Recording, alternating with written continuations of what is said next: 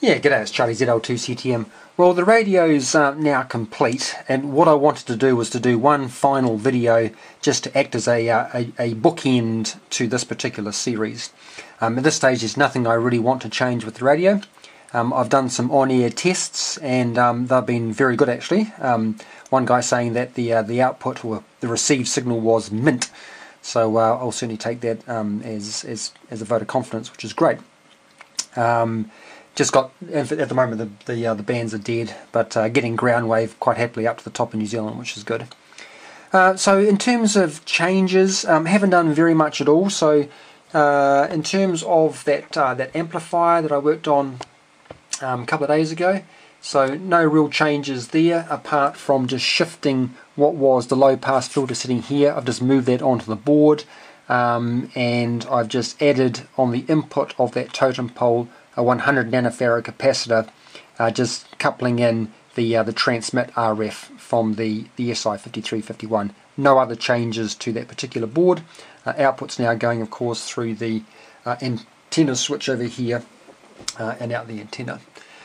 The only other change I made, you'll recall that I said at the beginning that I was going to generate side tone by keeping the receiver running during transmit, but acknowledging that the high level of RF that was going to be leaking back into the receiver was going to be at a very high level, and I needed to knock that back.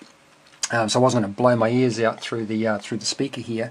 So what I did there, I've added just down here, let me just sort of zoom in on that one, a little double pole, double throw relay down here, and what that's doing is this. So I hope that should be clear here. That'll be fine. So the audio is coming in through the NE5534, that's the first part of the audio frequency amplifier, and then into this double pole double throw relay. In the normal position, i.e. on receive, the audio path is down through, that audio from that preamplifier is dropped across a 100 k ohm main volume control, that's this one here. And then the output of, or the wiper arm of that particular volume control then feeds through the second normally closed contact of that relay and out through the LM380 to the speaker. On transmit, both sides obviously move to the normally open contacts, and now that that audio frequency is now being dropped across a series 560 k ohm resistor and then a 10k trim pot. That's that little one down here. And then that allows me now just to trim to get a nice pleasant level of side tone that then gets fed back through and out the LM380 to the speaker. So that was the only change to that, which means that, for example, I'm on receive here at the moment, and if I was to go to transmit, that frequency is definitely clear, then I get a nice pleasant side tone level, irrespective of course of what the master volume is. So that's working just fine, which is great, and that's the only other change. So there's been no other changes to the receiver from the last series of videos where I was doing the IFMs and the like. So that's it. I don't have too much else to say really. Like I say, the on-air tests have been good and been no issues with readability and the like. The reverse beacon network's picking me up, which is great.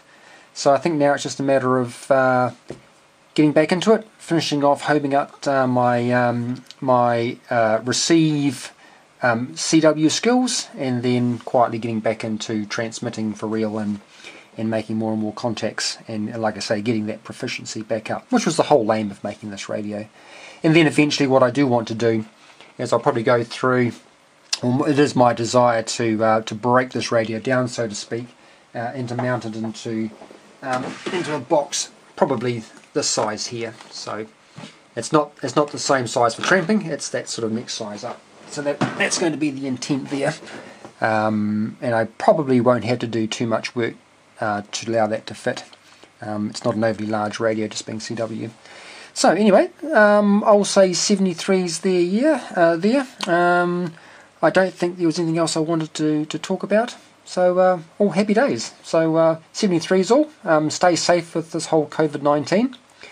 And I'm sort of thinking about, just I guess as a final finish off here, for my next build, I wouldn't mind doing a short wave receiver for just listening to some of the short wave broadcast bands.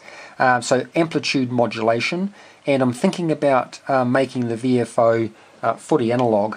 So no display, no Arduino, no SI5351, but a purely analog VFO, say a Hartley, which allows me then to use some of those nice reduction geared capacitors that I have in the jump box. Anyway, that's what I'm thinking, so let me know if that's sort of interest or not. Otherwise, I will definitely say, gosh, excuse me, 73s, and we'll see you next time. Cheers all.